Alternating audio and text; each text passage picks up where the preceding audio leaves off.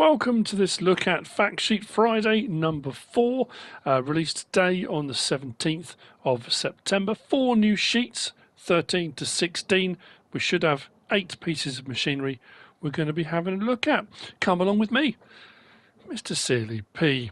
So first up then we've got the Topliner 4090 HTS, the Deutz-Fahr. I'm really pleased actually to be getting some more Deutz-Fahr gear. I know it's an older harvester, but we didn't get a huge amount straight off the bat from Giants and FS19. So it's nice to see it. 129,500 for the base model, 310 horsepower, variable transmission, 555 litre tank, 555 litre fuel tank, 8,500 litre tank. So it puts that small to medium size harvester. Nice looking harvester by the image that's there. That older style, more kind of boxy, not as streamlined, but looking very nice. And on the front of that, the Deutz-Fahr Topliner 4090 header, 30,000 to buy, 6 meters, and will run at 6 miles per hour. Next then, we've got the Zator Proxima HS tractor. 49,500, 76 to 117 horsepower, so it kind of puts it in the medium-ish size. I suppose technically still fairly small. Manual and power shift gearbox. It will run at 40 kilometers an hour, 24 miles an hour.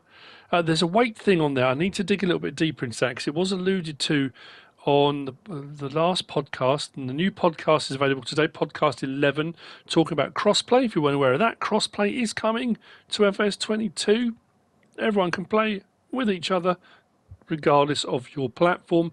But it was mentioned something about weight and weight limits, and that's going to be fairly important. But I don't know much more information about that. But anyway, that's why a lot of these fact sheets have got weights for all different things.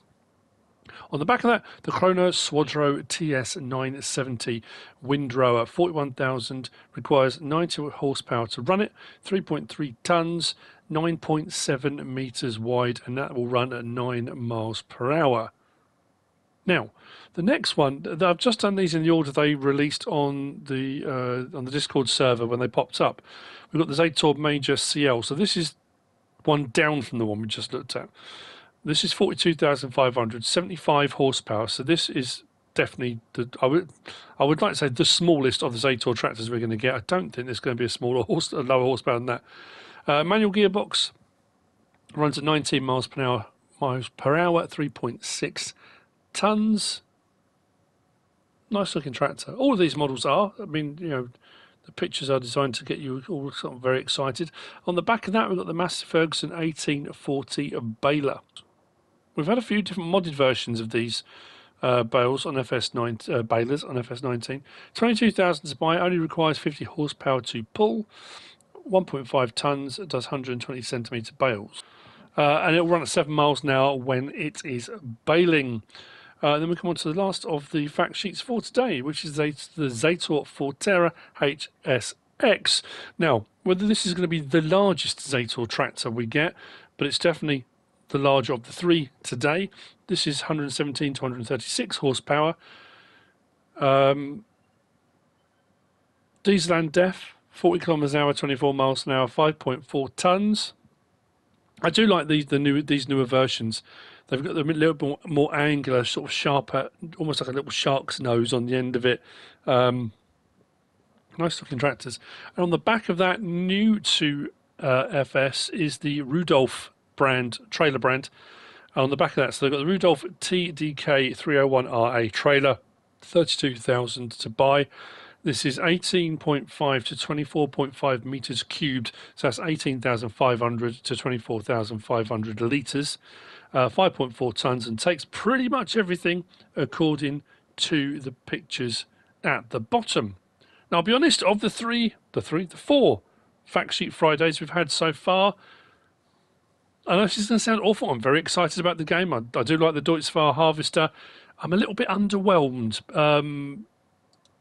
I think because they put 3 Zetors out all together, there's nothing that's kind of blown my mind. You know, last week there was the BGA with extra stuff, and there was chopped sugar beet, and there was some really cool stuff that came out. these just feel a little bit ordinary to me. But that's just, I'm just saying. That's how I feel. So there we go. That's your 4 fact sheets for today. Don't forget, you can still pre-order the game right up until November the 22nd. If you do pre-order, you get the Class Saddle Track pack. On some platforms, the Year 1 Season Pass is also available. As far as I'm aware, I have done a little bit of digging on this as well. The Season Pass for PlayStation won't release until the day the game releases, November the 22nd. Something to do with Sony, as far as I'm aware. So if you've been looking on console, as far as I'm aware, that will not be appearing until the day of release. So there'll be no sort of cheaper pre-order for that, unfortunately. I hope you found this useful and informative in some way, shape or form. If you have, please give us a like. If you don't subscribe yet, please do. If you want to leave a comment, be nice. And if you want to share this video, then please be my guest, whatever you should choose to do. As always, thanks for watching.